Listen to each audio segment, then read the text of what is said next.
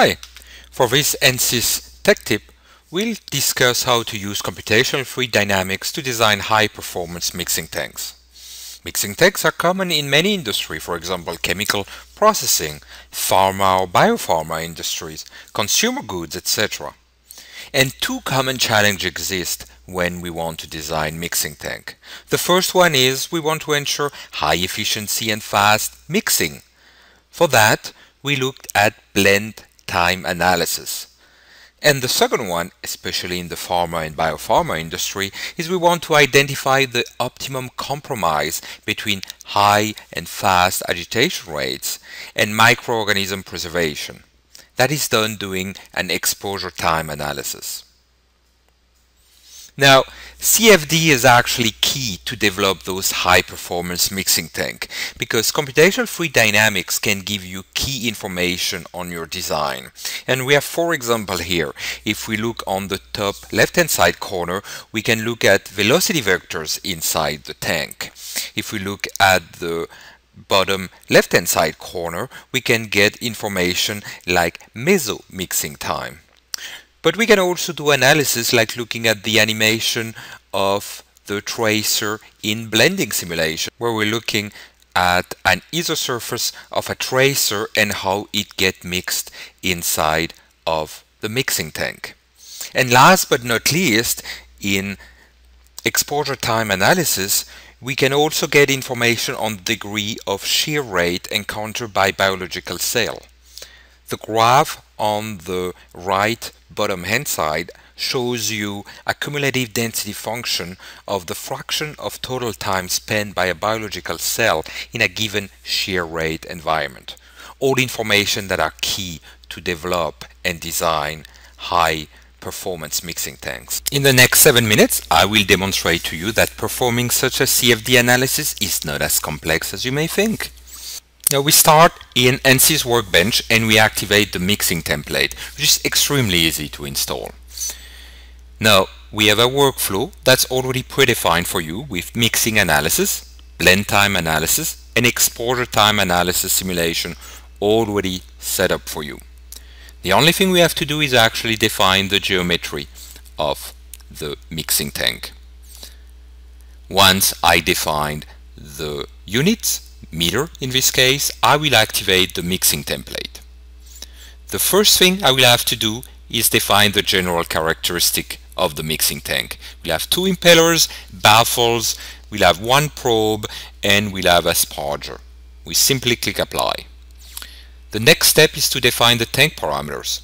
We select the tank bottom type, here an ASME 10% bottom, already pre-filled for you.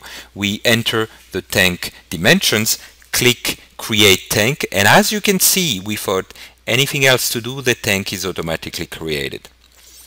The next thing we'll do is define the parameters and the characteristic of the shaft. It can be top or bottom mounted. In this case it will be top mounted. We can choose its direction, dimension, location, orientation with the main axis of the tank, etc, etc. Same thing, once everything is filled in, we simply click on create shaft, and as you can see in front of your eyes, the shaft is being created automatically. Next step, we define the impellers. A different type of impellers exist. We enter the dimension, and as before we simply click create impeller, and as you can see, the impeller is created automatically. Now that's for one impeller, and I will do the second impeller exactly the same impeller dimension and type. The only thing is it will be placed in another location. Here we go. Here is our second impeller that is put inside the geometry. As you can see, again, very simple. Next step is to define the baffles. Here we're going to have beaver tails, baffles. We're going to have 4 of them, and same thing, we enter some key dimension and simply click create baffles. Here are 4 baffles. Next, we set up the probe, same ideas, enter the dimension and the location, click create probe, we're actually going to inspect our geometry, and I'm just realizing that I didn't place the baffle at the right position.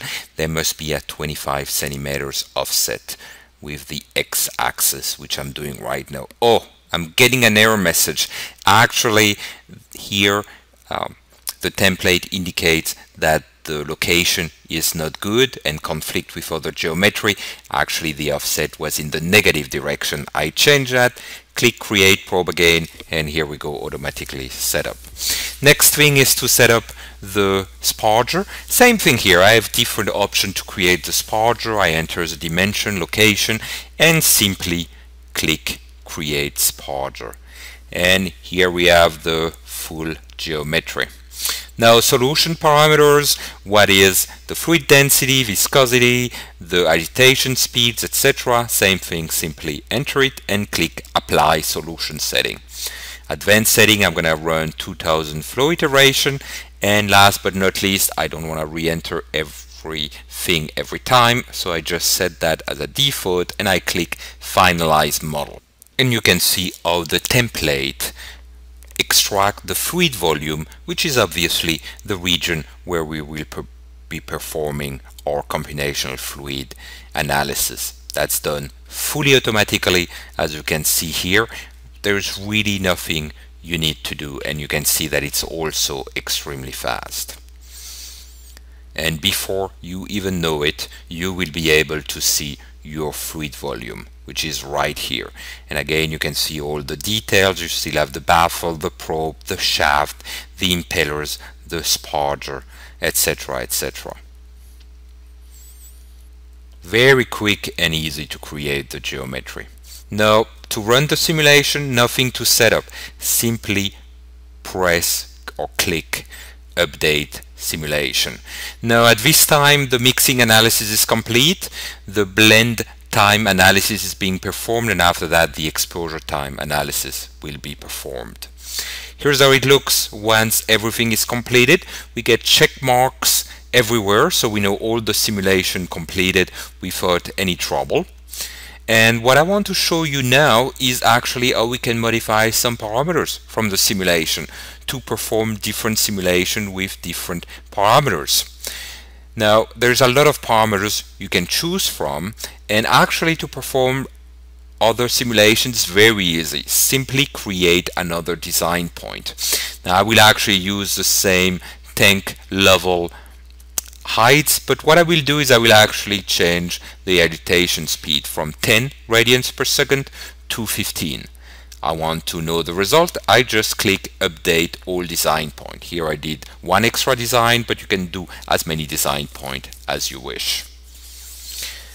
Now, what we want to do now obviously is look at the result, and there is no need to do your own post-processing because everything is already available for you in an automatically created simulation report where you have information like meso mixing time.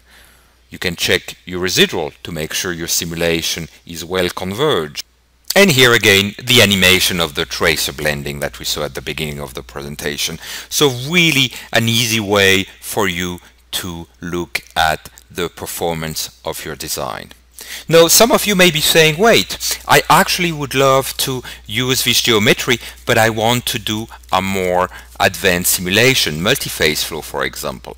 It's very simple. You actually take a Fluent cell simulation, connect it to the geometry that was already defined, and open Fluent like with any other simulation. I'm going to use double precision, going to use 4 processor for this simulation, and you will see that as Fluent opens, the mesh from our geometry is directly imported. Thank you very much for your attention, and I hope you found this tech tip useful.